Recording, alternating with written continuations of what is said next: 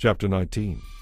When King Jehoshaphat of Judah arrived safely home to Jerusalem, Jehu son of Hanani the seer went out to meet him. "Why should you help the wicked and love those who hate the Lord?" he asked the king. "What you have done has brought the Lord's anger against you.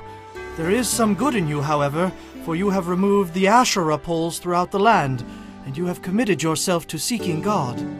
So Jehoshaphat lived in Jerusalem, but he went out among the people, traveling from Beersheba to the hill country of Ephraim, encouraging the people to return to the Lord, the God of their ancestors. He appointed judges throughout the nation in all the fortified cities, and he gave them these instructions. Always think carefully before pronouncing judgment.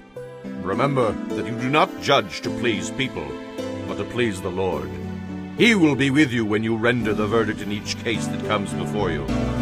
Fear the Lord and judge with care, for the Lord our God does not tolerate perverted justice, partiality, or the taking of bribes.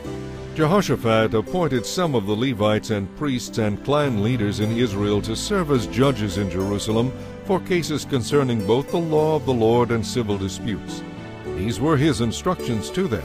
You must always act in the fear of the Lord, with integrity and with undivided hearts. Whenever a case comes to you from fellow citizens in an outlying town, whether a murder case or some other violation of God's instructions, commands, laws, or regulations, you must warn them not to sin against the Lord, so that his anger will not come against you and them. Do this, and you will not be guilty.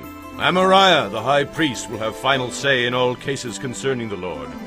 Zebediah, son of Ishmael, a leader from the tribe of Judah, will have final say in all civil cases.